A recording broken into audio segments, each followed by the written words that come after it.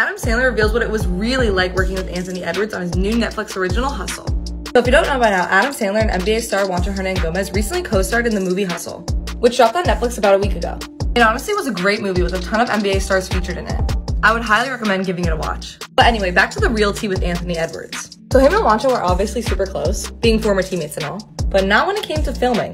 Why, you may ask? Listen to what Adam Sandler had to say about it.